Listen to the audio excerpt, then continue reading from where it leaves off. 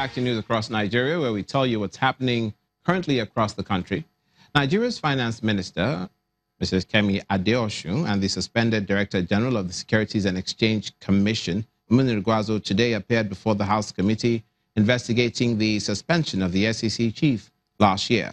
The public hearing by the House Committee on Capital Market, headed by Honorable Tajuddin Yusuf, looks to intervene in the suspension of Munir Gwazo from the Securities and Exchange Commission. The finance minister says his suspension remains valid within the public service rules, while he queried the legality of the supervising minister. Payment of severance package of my involvement in outbound and Medusa investment. On payment of severance package, the board extract of 2002, 11 years before I joined SEC as a commissioner, clearly states what benefits accrue to the Director General. And it clearly says if you are a Director General and you spend a minimum of 2 years in your first term and you leave office, these are your benefits.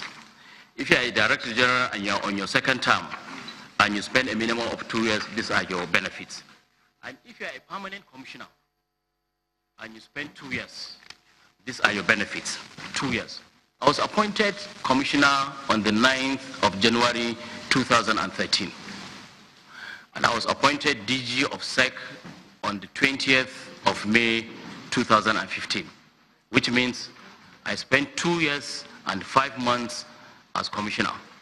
The acting head of legal and enforcement at that time, Mr. Eric Elijoko, who was her boss at the office and also her senior professionally, disagreed with her recommendation and recommended for the payment of the severance package. Why mischief makers are only relying on the opinion expressed by the acting head of legal as at that time, when everybody in the system, from her boss, from the commissioner, from the committee, all disagreed. The allegations, some of which were not substantiated, and we have discountenanced them.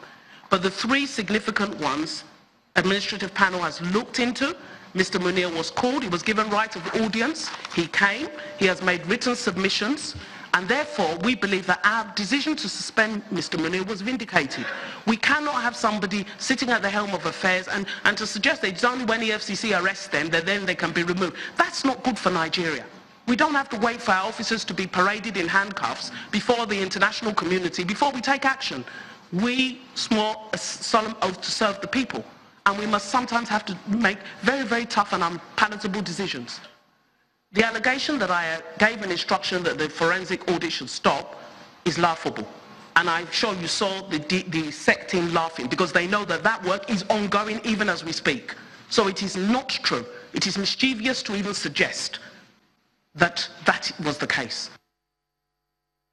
Mrs. Kemi Adeosun, the finance minister. Finally, to the southwestern region of the country and Lagos State, to be specific, from February the 1st, 2018, the toll fees at the Lekki Toll Gate and Ikoyi Link Bridge will increase.